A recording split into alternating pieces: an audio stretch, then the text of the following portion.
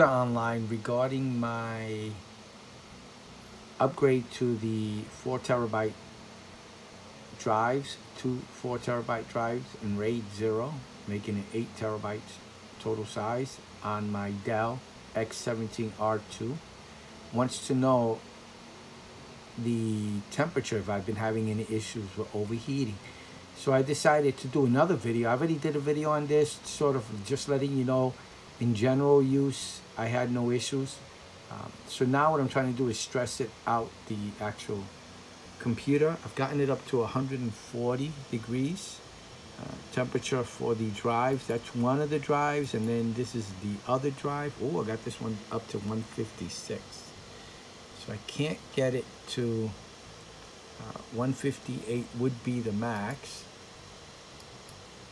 And I'm running everything. I'm running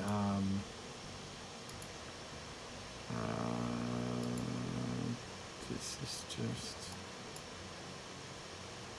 close down that. Power max, stressing out the CPU, stressing out the GPU, just to do different things in regards to performance.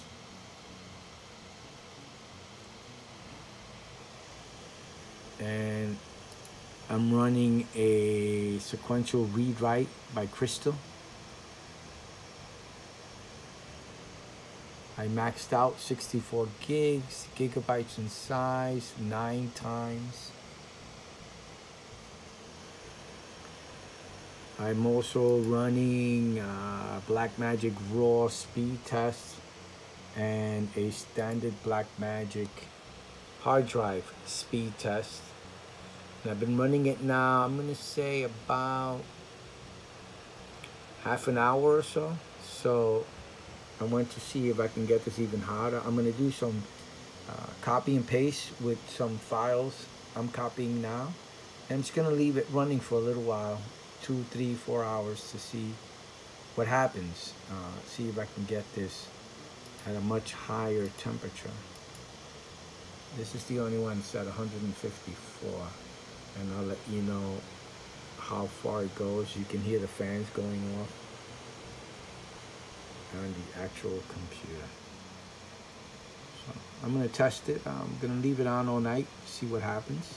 Have those programs running and see if I can overheat this down.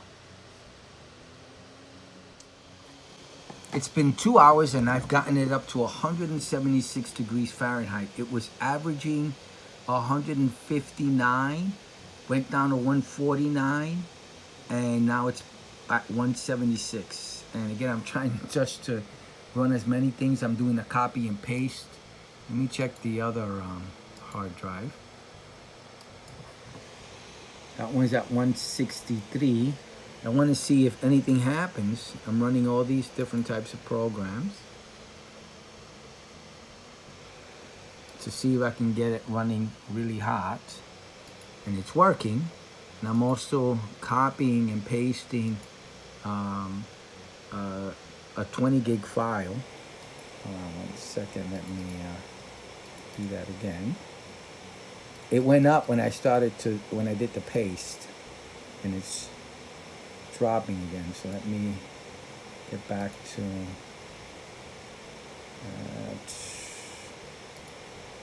okay, let me paste it back onto the desktop. I'm going to replace, okay. It's pretty fast with copying, but the temperature goes up and that's occurring. So I'm at 168. Okay, it went down 158. All right, they're going down even with the copying. So I think it throttles back the computer. It has not crashed. It has not frozen or anything. It's still running. All the program is still running smoothly. The fans are running, as you can hear, but it still hasn't shut down or anything. And the life remaining 100%. So after 24 hours of running this, I lost a percentage. I hope this video is worth it for you guys. So after running all those programs in the bottom, all of these constantly for 24 hours, as constantly as I could, which was the, this was running. Let me run it again. Running this thing.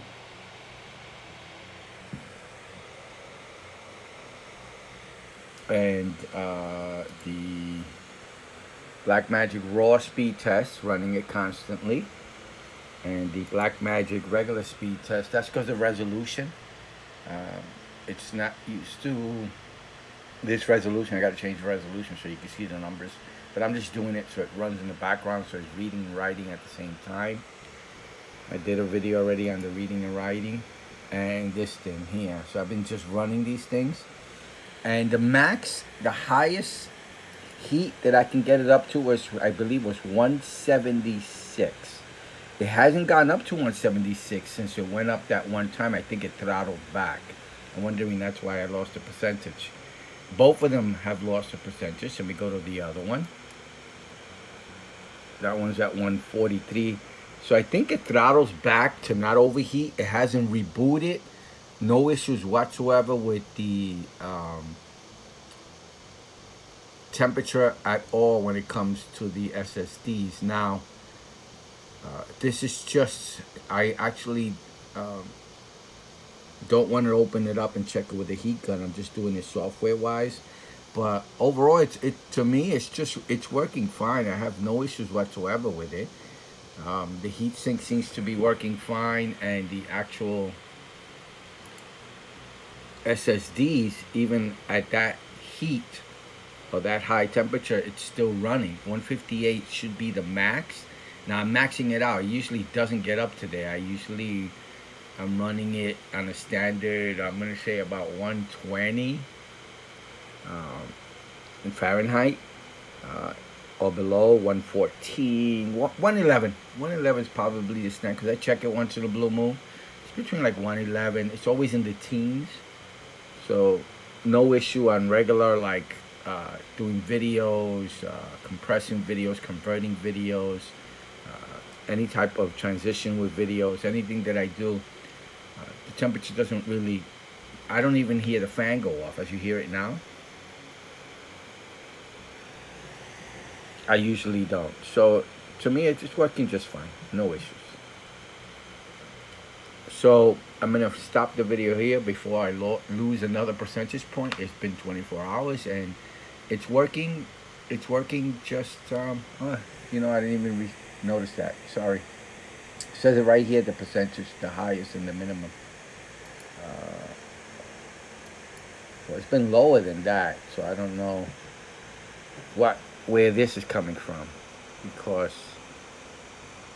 I guess this is during the 24-hour period. I'm not sure. Let me see what it says here.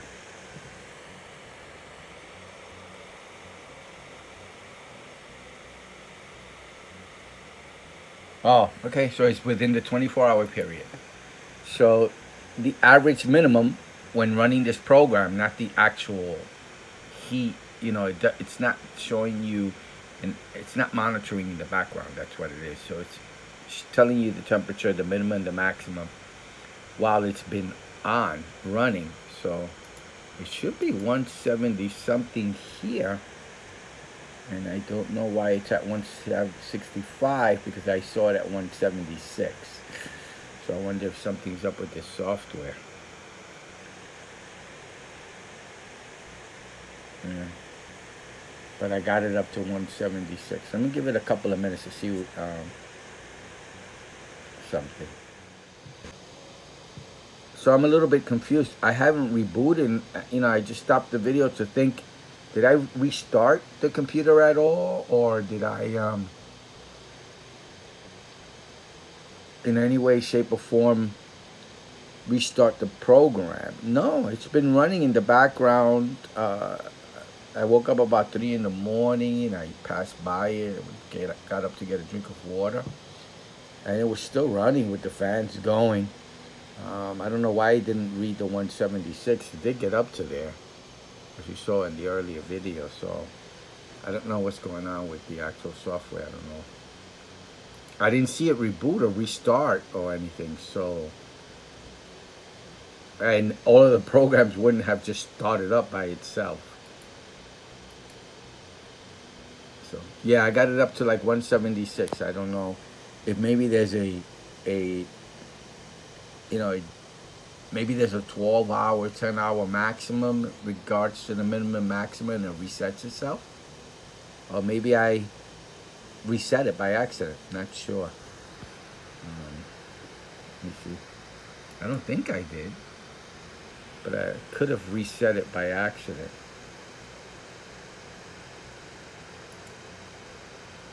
Oh, and I was doing copy and paste with 40 gig files during the middle of the night too. I am not doing that right now, but there's a 40 gig file. I just, well, it was a 20 gig file, turned it into a 40 gig file, and I was copying and pasting to the desktop. I must have done that like 50 times, so that also added to the trying to stress out the SSD. So it seems fine. Again, 150, 159. Okay, so 158 is the maximum you should get it to. I think I'm pushing it more than it should be, but 159, I never get it. Regular standard use, gaming, using it to convert videos, you know, any kind of intensive processor. I guess I'm not using the hard drives during those times as much. There's not as much of a read and write as I'm fortunate to do now, and that's why I never get these temperatures usually. Besides that, you know, it's working fine. The SSD, no issues, no reboots, no overheating. It's not shutting down. It seems to be working just fine. It's been well over a month, I believe, since I've owned this laptop, and I'm very happy with the 4 terabytes.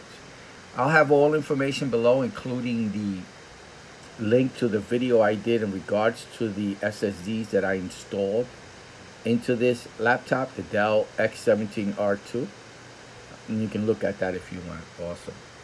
All right, I hope this video is helpful. I hope you liked it. Let me double check the other one.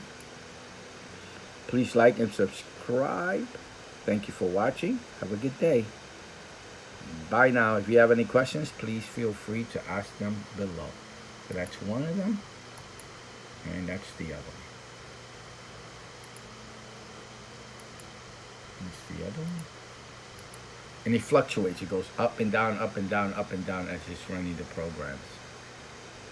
And I do have it off the table with these little stands that I purchased. I did a video on that also. They work very well. Keeps it off the table so that there's more airflow underneath the laptop. All right, thank you for watching. Have a good day. Bye now.